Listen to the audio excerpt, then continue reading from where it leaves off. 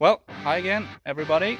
Welcome to the Paleo channel, the fossil Swede in action, and this is my friend Adrian. Hello guys. And also Nim is here somewhere there. We are at a, well, it's an alum shale quarry. Yes. An old one, pretty untouched also. And it's a locality that we have permission to look around and see if we can find anything cool. So what have you found here so far? So far it's a pretty nice rock with, you see, plenty of crinoids. And so all these small circles are crinoids. Well, there's a dog and in between. Sorry. I don't think it's from Paleo. I'll just get rid of this Yes. dog. Let's see if we can zoom in here. So this is a limestone, and probably I'd say it's from the boundary between something called Holland limestone and the let's see, Lanna limestone. So it's lower, middle, or division. Middle division. Yeah, lower. Lower division, yes. And so these are crinoids. These are crinoid stem parts. Yes. And what we're looking for in particular is a complete one, of course. But that's not very likely. No, of course not.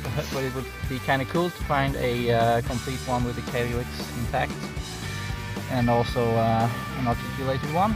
But so far it's pretty cool to see these crinoid stem pieces that are everywhere in this limestone. Well, I think we will root around some here. It's a pretty big location as well, so we'll get back to you when we find something cool. This is an extremely rich site. There is, well, there are several meters of grayish limestone, and there is also an abundance of oily shale to look for fossils.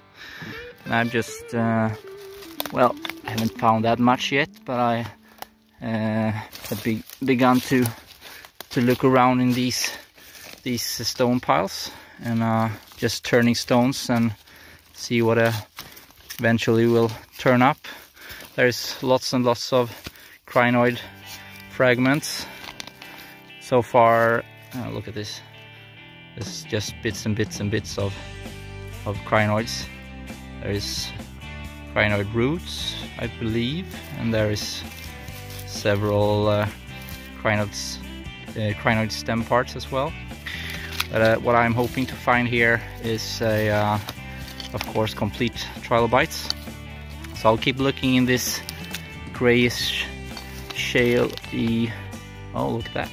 It's kind of a worm burrow, I think, some kind of trace fossil.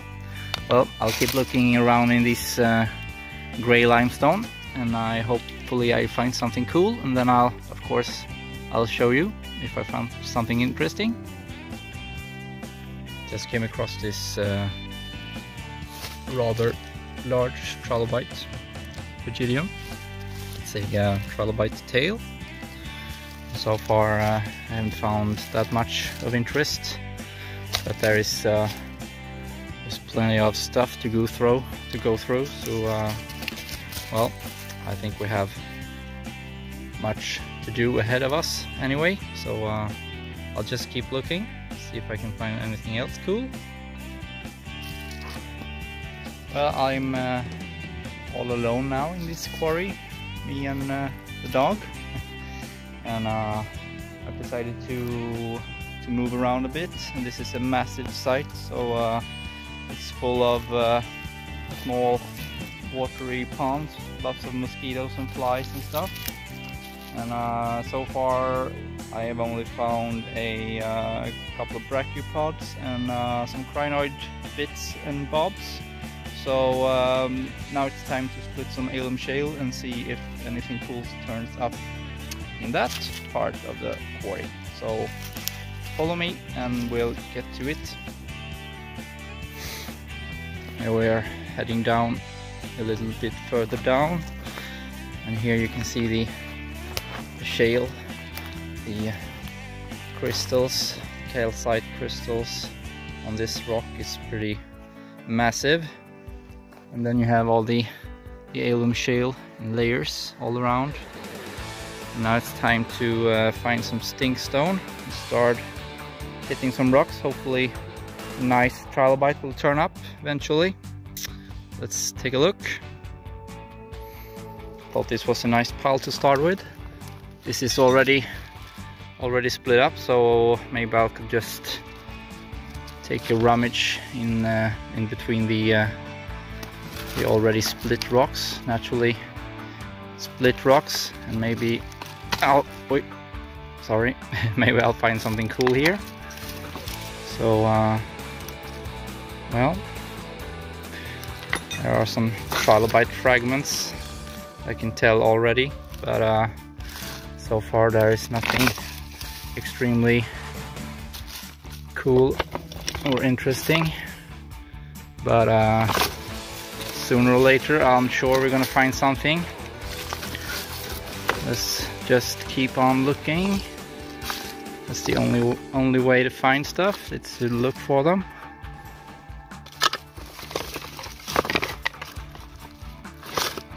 Seems like it's not the right kind of layer, just these rocks here.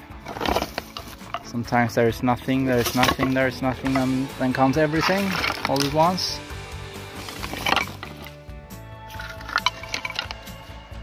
You can see some cephalons, Peltura, so we're getting closer.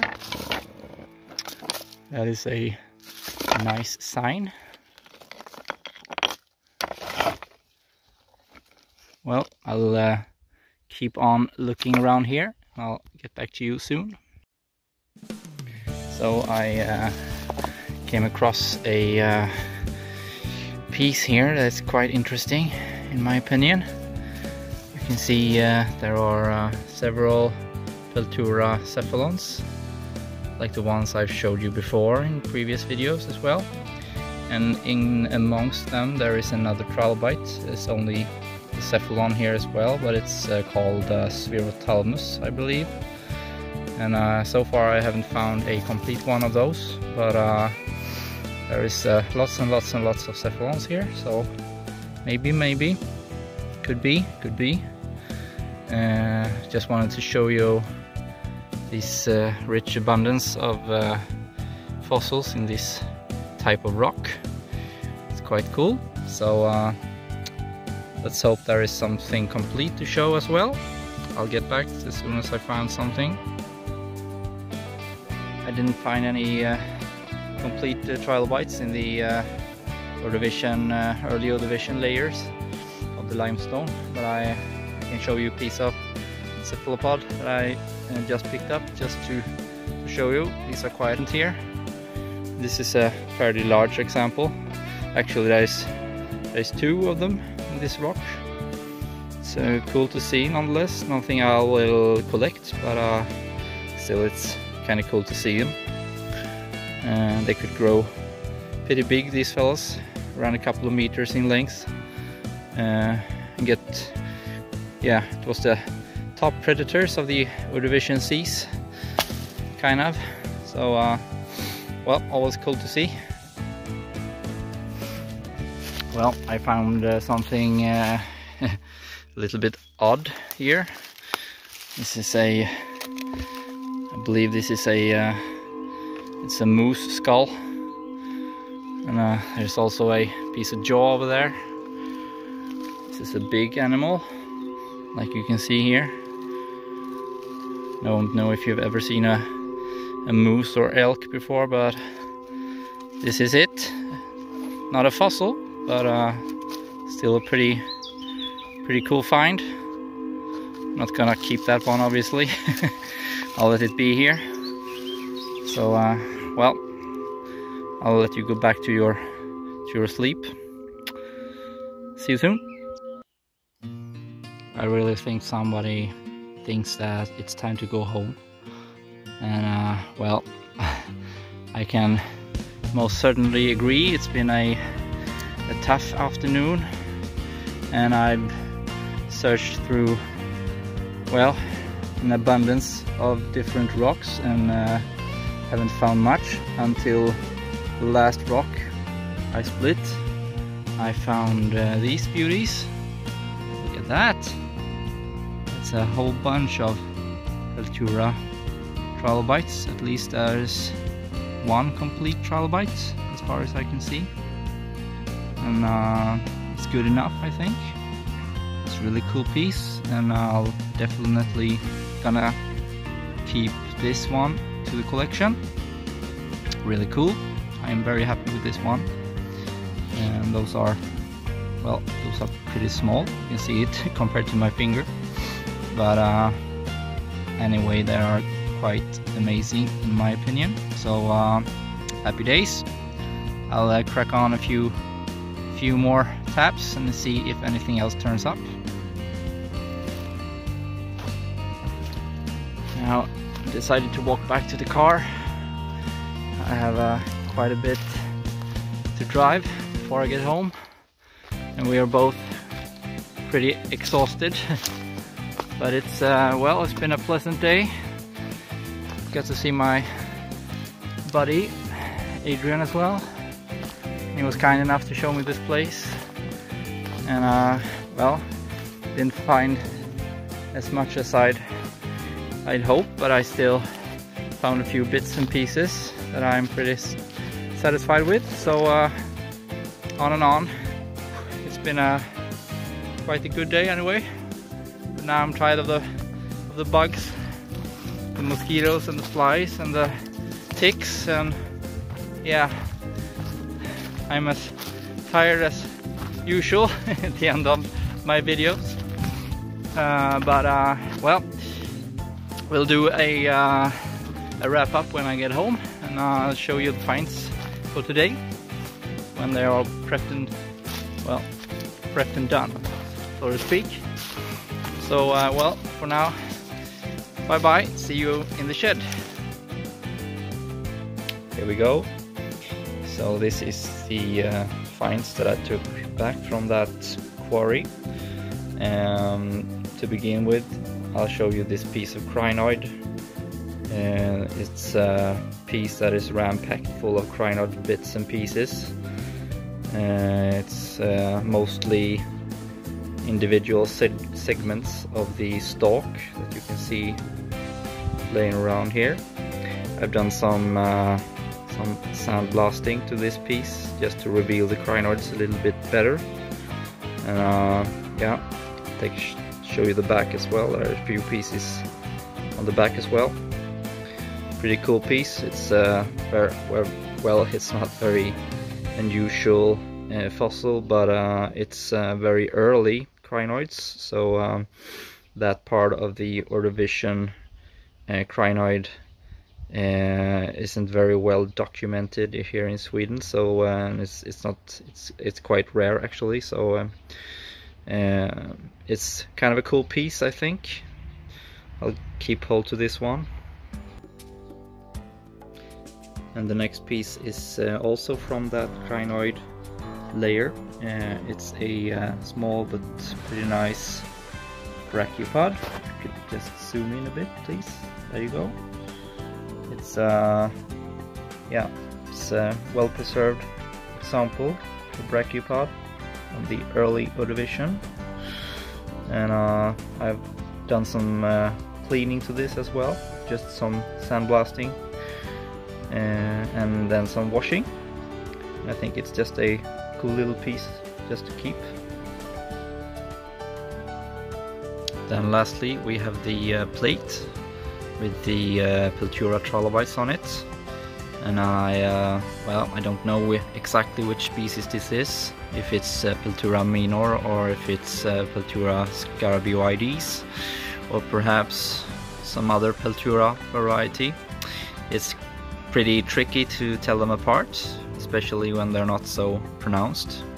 Well, I put some stabilizer on this piece, so it will stop the fossils from flaking, and also it helps them pop out a little bit more against the background matrix. And on this plate there's also a few of those pretty tiny Trilobite cephalons.